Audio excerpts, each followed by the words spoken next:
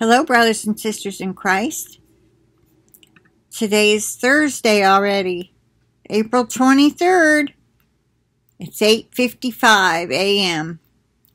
I started looking into my email, and one of the first things I started reading was Dawn's email. And every bit of this is good, so I'm going to share it with you. All right, listen up. This is good. Okay, they're all short, but very meaningful for this time in our lives. All right, now, the first one is in the first section called Small Straws in a Soft Wind by Marsha Burns. In a vision, I saw a tortoise with its head retracted into the shell, and I heard the Lord admonishing us to stay safe and to remember that ultimately He is our help and our safe haven in times of trouble. We must stay in touch with Him and trust Him to surround us with a hedge of protection. Psalm 46:1 says, God is our refuge and strength, a very present help in trouble. Okay? Now, Doug Addison put this word, and sometimes I wondered about his. Was he getting them from the Lord, or was it like a thought of wisdom that came to him? Because it usually doesn't say, thus saith the Lord, or whatever. But the other day, it was like there was the word, and then it said in quotes something, thus saith the Lord, unquote. So I believe that Doug's, and I could be wrong, and Dawn, you can correct me if you see this. This says, get ready for detailed instructions to flow from heaven. Okay? So maybe he gets like a word of wisdom dropped into his spirit. So he doesn't add, thus saith the Lord. But I still wanted to include that, because the Lord is going to give us instruction if we're waiting on Him and listening, as we read our word or be in prayer. He's supposed to be giving us instruction. Okay, if we're listening, if you're not, or you don't believe He will, He may not. See, you need that faith, that belief, open ears, waiting on God, giving Him time to answer or tell you, what you're supposed to do. Okay. Now, this says, wait a minute, I scooted it down.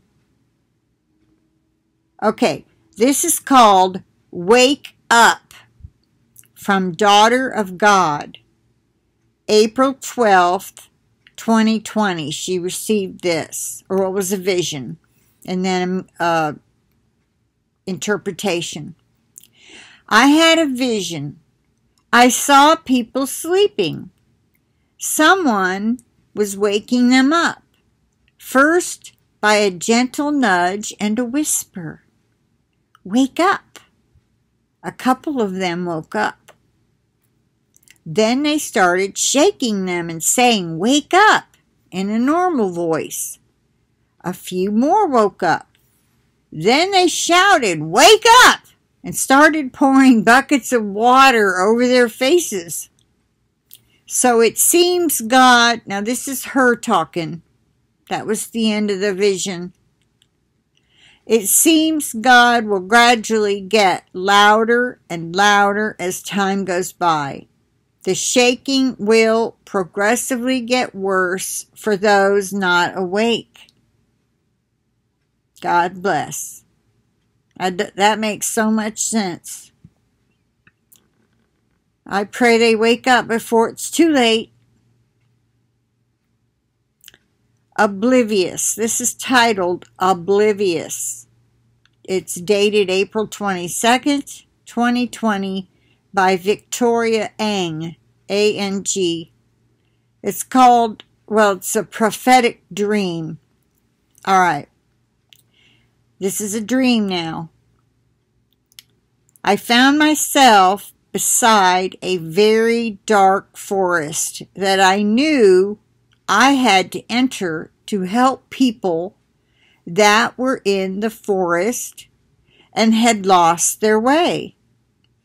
As I entered the forest, everything was pitch black, but I could still see as there was a supernatural light guiding me. I went deep into the forest where I found a group of unknown people.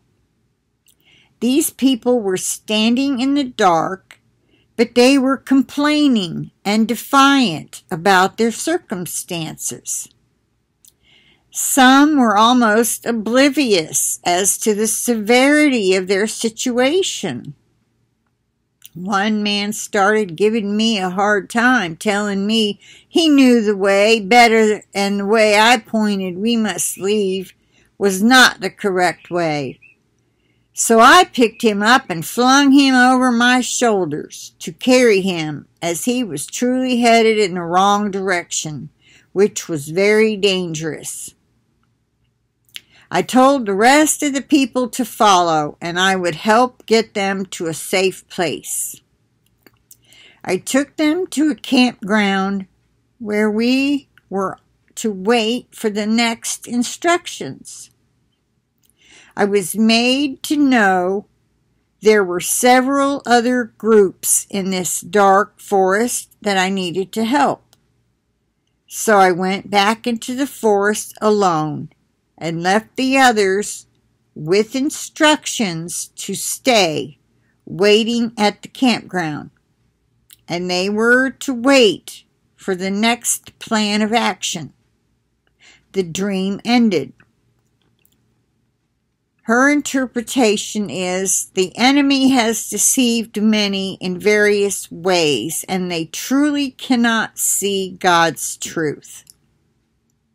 They have lost their way in confusion and falling prey to the enemy's lies. Oh boy, is that not the truth or what?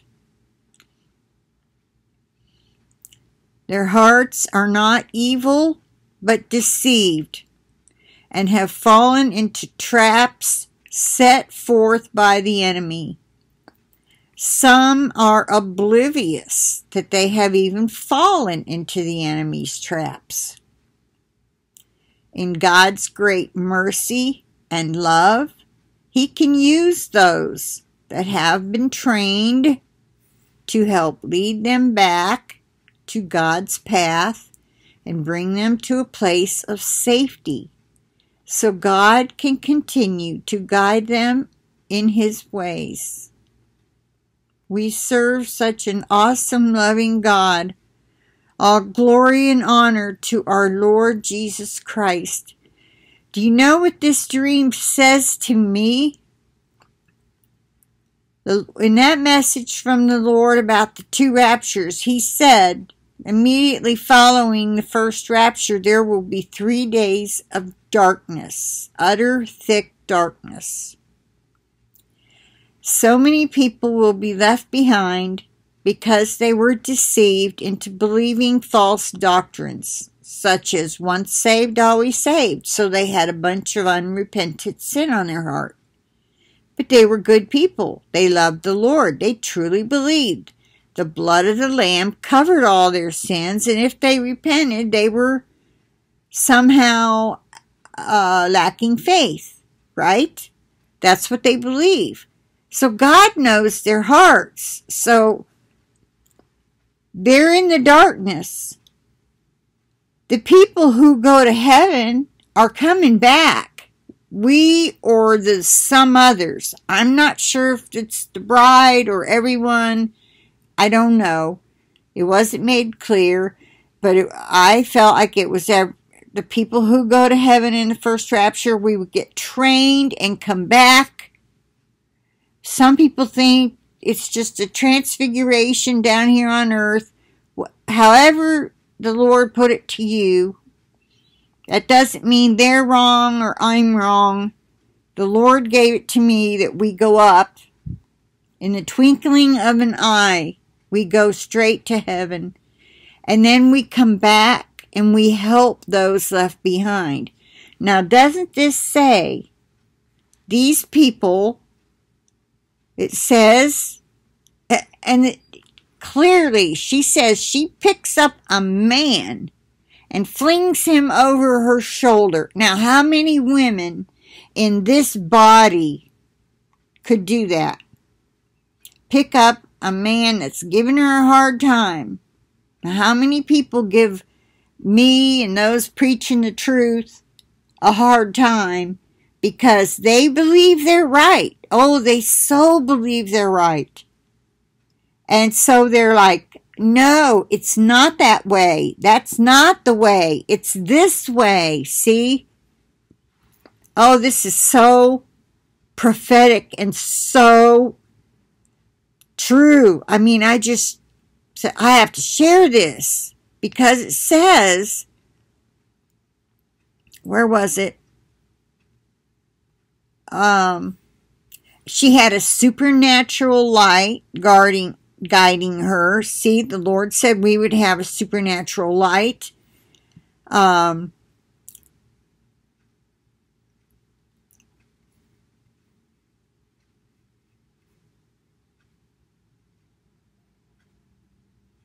Okay, in her interpretation, the enemy has deceived many in various ways, false doctrines, and they really believe it, but they love God, and they love one another.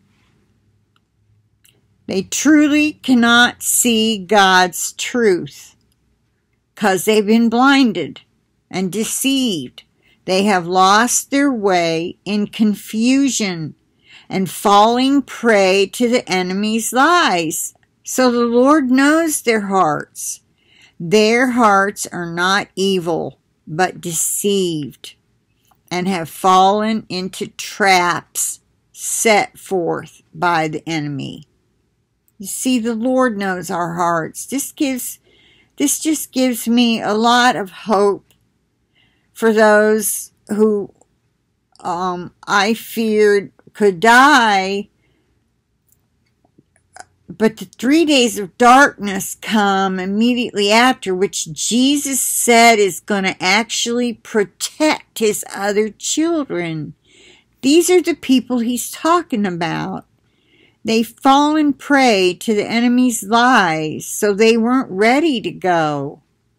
So awesome. Anyway, I'll move on. We serve such an awesome, loving God. All glory and honor to our Lord Jesus Christ. I probably said that, but it's worth saying again. This is dated April 23rd. That's today. Carefully use caution. I believe you are getting certain areas of your life ahead of where I am leading and directing you. So this is probably not for everybody, but I have a feeling, let me finish. Not every word is given to everybody. Some words are given for the bride. Some words are given for those left behind, and that's why it sounds like, oh, we're going to have all this destruction. We better store up water and food. Those messages, I'm convinced, are not necessarily wrong. They're for those people who do not believe there's a pre-tribulation rapture. Remember, if you're not found loving his return, looking for it, you're not going to go in it because you don't have the faith to believe it's going to happen. Okay, let me move on. I believe you are getting certain areas of your life ahead of where I am leading and directing you. You are not alone. Due to extenuating circumstances, and aren't we having extenuating circumstances going on right now in America and all over the world? We've never seen anything like this. A shutdown of everything. Can't go here, can't go anywhere except to buy food or pick up drugs. Craziness.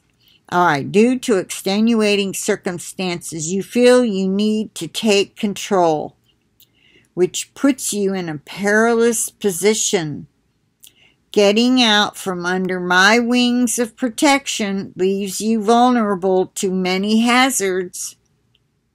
Slow down, weigh your decisions very carefully, exercise restraint of your flesh. Stressful times do not warrant far-reaching measures.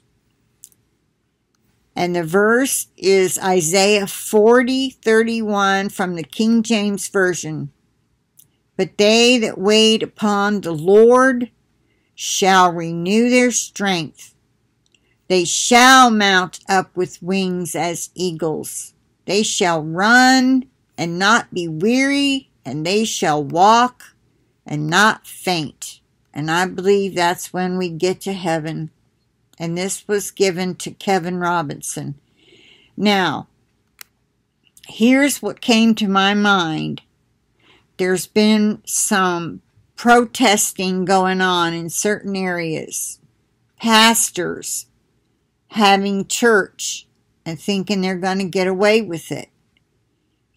They're breaking the law of keeping the social distancing, which we don't like. And they're saying I watched a video, pastor was going on about how they cannot prevent us from, the first Constitution allows us the right to assemble. Well, this is an extenuating circumstance, even though we know the truth about it. The law is saying stay 6 feet apart. You cannot gather more than 10 people. And if you step out there and say, we're going to meet anyway, we're going to go protest, which puts you, well, some of them, they were more than 10 feet, 6 feet apart. I think if you do it right, it's all right. But you better have the word of the Lord behind it. He doesn't want us to be thrown in jail and to suffer through that needlessly. You can communicate with the Lord in your home and online. And we're having fellowship, even though we're not in the same room. You're not listening to this while I'm talking. You're listening to it later. But you can leave a comment and start a conversation up if you want. Sometimes that works. Some people never reply to other comments. I'll go to other channels and they'll have a thread going, 63 or more people commenting. You know what I'm saying? It's a conversation going on from something that somebody said in a video. That's kind of rare on my channel. I don't know why, but it's all in how you started, I guess. But that's what I got out of that we don't need to put ourselves in a perilous position. Don't get out from under his wings of protection. All right. The last one is dated April 23rd.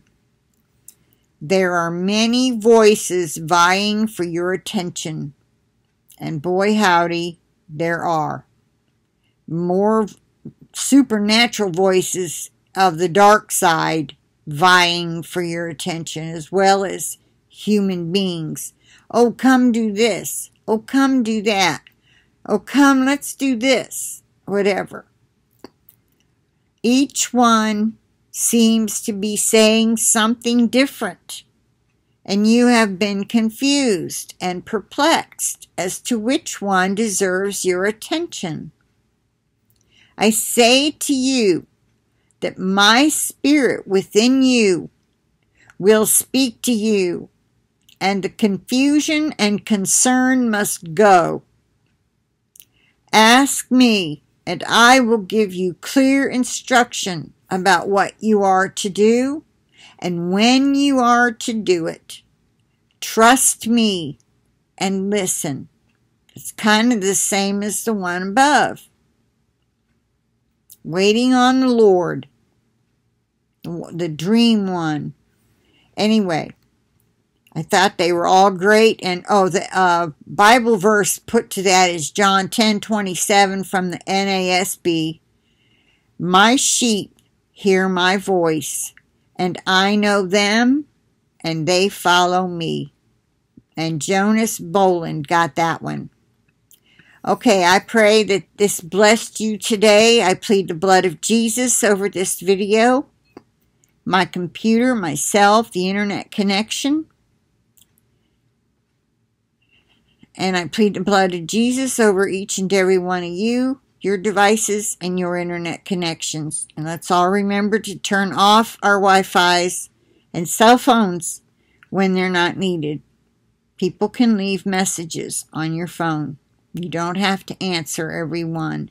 Let us try to protect ourselves from too much of the energy put off by these things. Okay? And remember, no weapon formed against us shall prosper. With that, I'll say bye for now. I'll talk to you later.